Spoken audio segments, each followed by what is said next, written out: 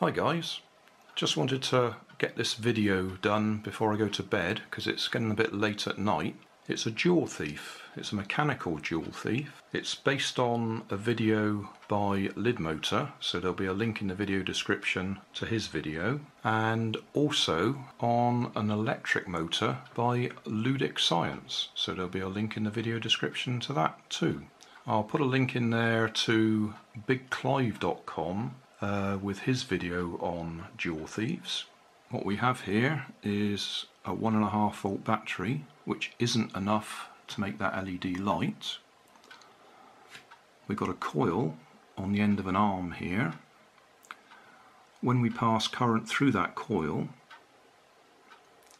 it repels the neodymium magnet that's underneath it, so it flicks itself out like that. And every time it flicks itself out, it breaks the circuit, because at the moment there's a little bit of wire, I don't know if the camera will pick it up, sticking out the bottom there that touches that magnet. So the circuit goes through the coil, out through that bit of wire, onto this lead, through the battery, onto that lead, up onto the frame, connected across to the other end of the coil. So that's the main circuit, but straight across the wires that go to the coil is that LED.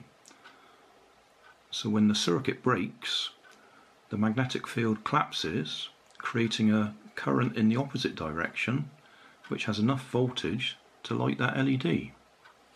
So I'll try and position the camera now so we can see that LED lighting up, because it's not a very bright LED and it's a bit directional too.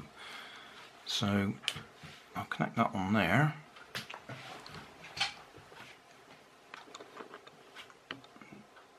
Just adjust the bit of wire on the bottom so it's touching the magnet. It's not quite there.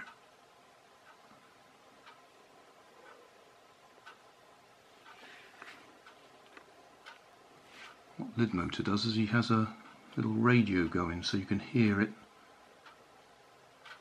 moving. I've got to get that just right.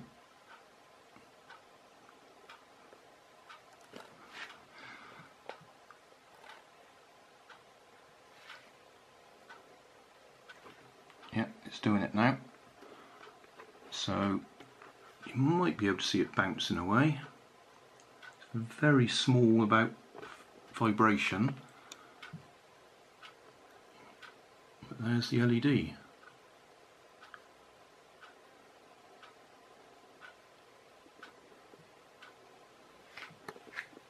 don't think you'll even see that moving.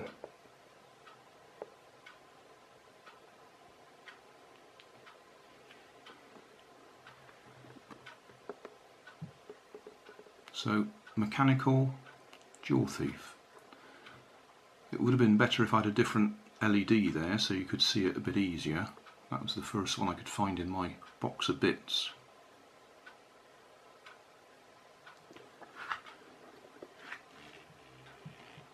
But that's it. So 1.5 volt battery, LED, flickering away. If you get the movement just right, that will be flickering so fast it looks like it's permanently on. But for explanation purposes I think it's better that it flickers because you can see what's happening.